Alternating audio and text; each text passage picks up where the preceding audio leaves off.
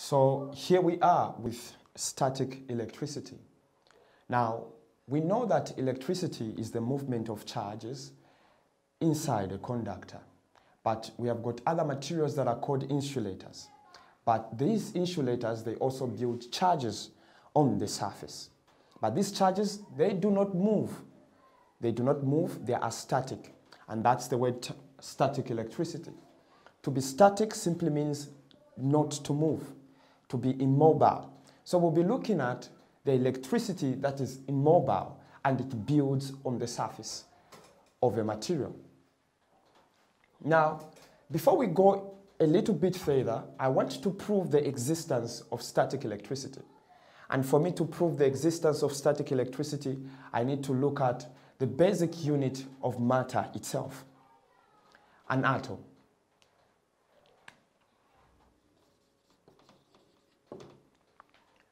In chemistry, we have learned to say an atom is the smallest particle of an element that takes place in a chemical reaction, but today we are interested in the subatomic particles of that atom.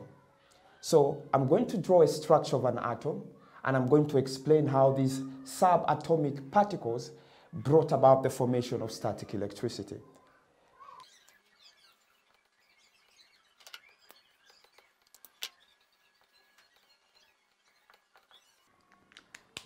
Now, when we look at the structure of an atom, there is the center part of an atom which is called the nucleus. And inside the nucleus, we have got two subatomic particles. The first subatomic particle is called a proton. Then the other one is called a neutron. Now, around the nucleus, we have got what we call energy levels or shells. And along these shells or orbits, there is what we call electrons.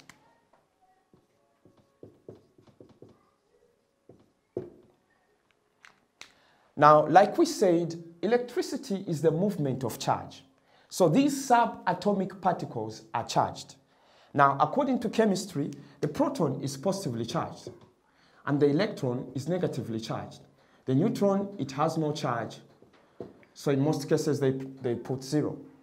Now, when you look at the electrons which are negatively charged and the protons which are positively charged, in an electrically neutral atom, the number of electrons is equal to the number of protons, meaning that we have the same number of positive charges and the same number of negative charges. That kind of a scenario or situation is called an electrically neutral atom, meaning the net charge, the total charge of the system of an atom is 0. Now, when this atom begins to involve itself in chemical reactions, it begins to lose and gain electrons. So in static electricity, we'll be looking at how electrons will be moving from one surface of the material to the other. So according to chemistry, we have learned that when an atom gains electrons, it becomes negatively charged. And when it loses electrons, it becomes positively charged. So we'll be looking at materials. So if a material begins to lose electrons, at the end of the day, it begins to attain a positive charge. And when it begins to gain electrons, it begins to attain a negative charge.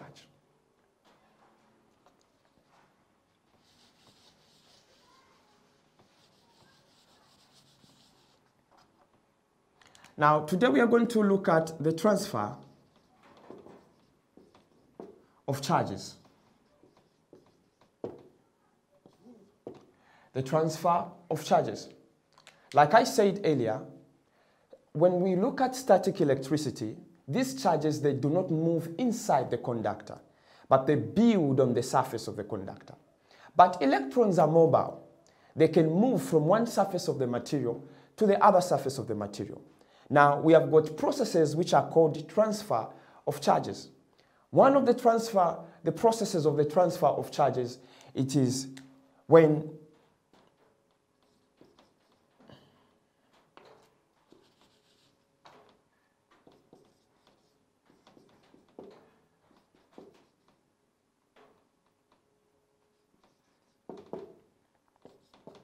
by friction.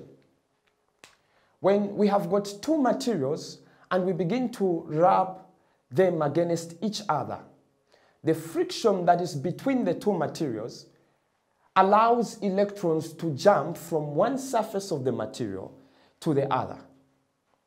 That process is what we call charging by friction.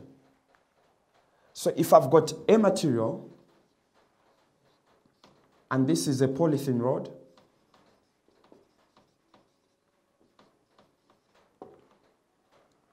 and I'm rubbing it against a woolen cloth.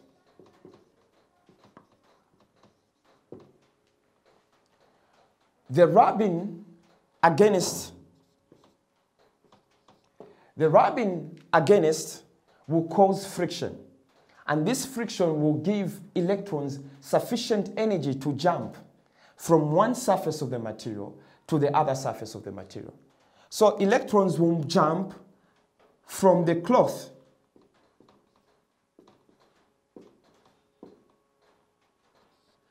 to the woolen cloth, to the polythene rod.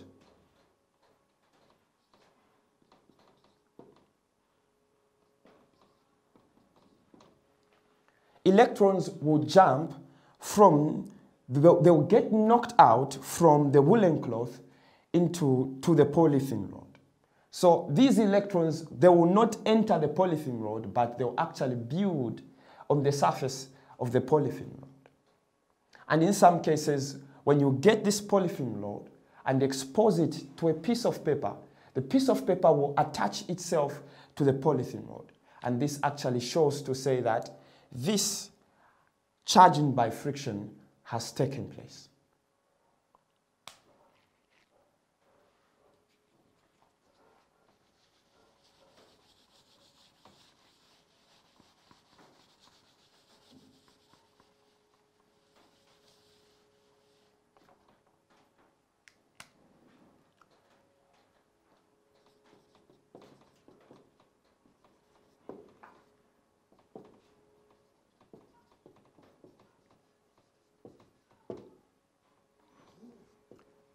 The next subtopic that we are going to look at is detecting static charges.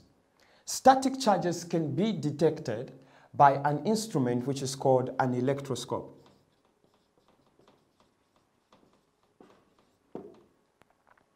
An electroscope does not only detect electric charges, but it also measures the amount of electric charges.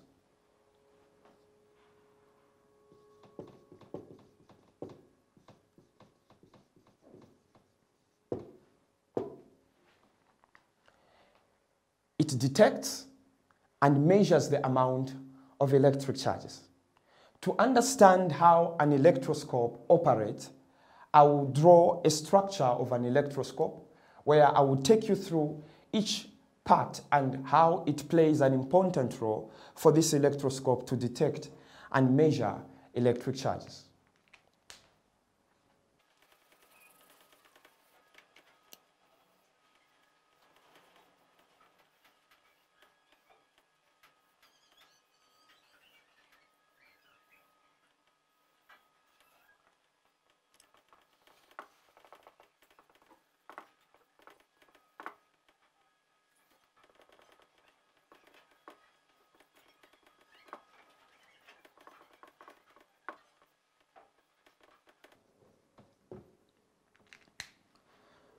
So with me here on the board is the structure of an electroscope.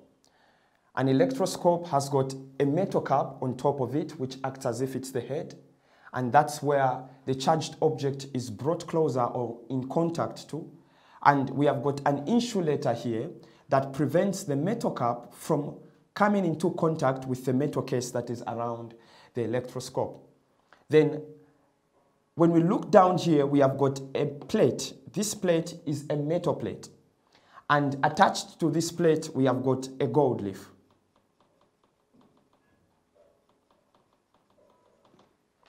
We have got a gold leaf. And the space that you are seeing here is actually called the glass window. in the glass window. That's why we see, we observe everything that is happening inside the electroscope. Then we have got a scale that will help us to measure the amount of electric charges that an object is dissipating.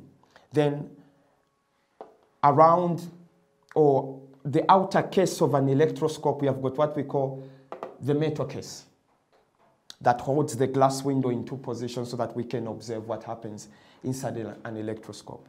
So how an electroscope functions is this. When I bring a charged object closer to the metal cap, what happens is that the charges of that charged object will then come and spread down to the plate. So if I attach a charged object,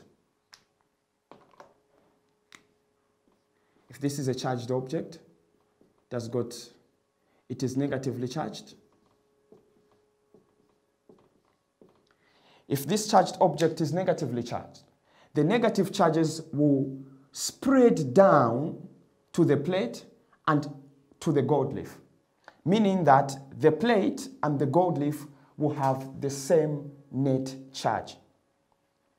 So meaning they will share the same negative charges, the plate will become negatively charged, and the leaf will become negatively charged. Now, what happens is that, according to the law of electrostatics, when like charges are brought together, there is always a force of repulsion. So the gold leaf will deflect. And as the gold leaf will deflect, we'll look at the scale here. And the scale will help us to actually measure the amount of electric charge that is being dissipated by this object by looking at how the gold leaf deflects away from the metal cap. And this is how an electroscope operates.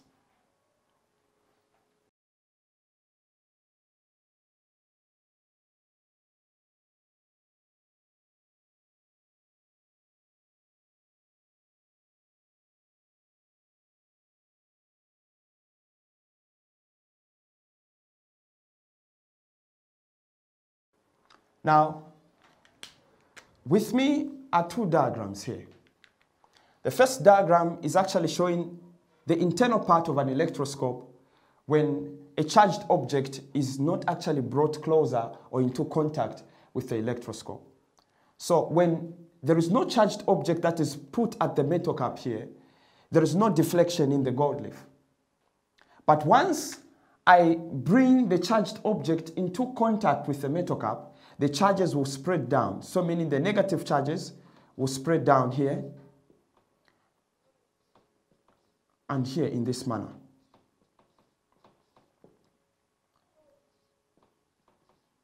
So the metal plate and the gold leaf, they both have the same charge, which is a negative.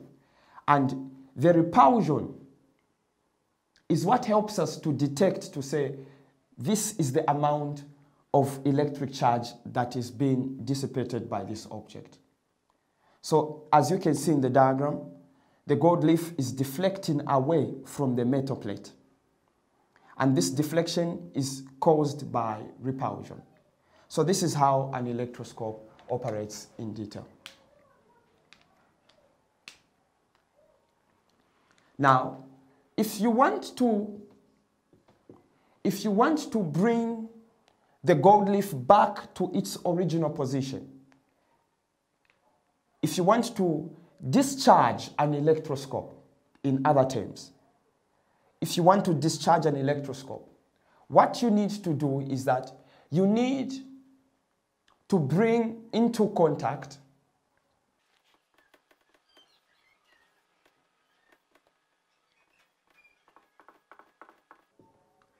with the metal cap a positively charged object.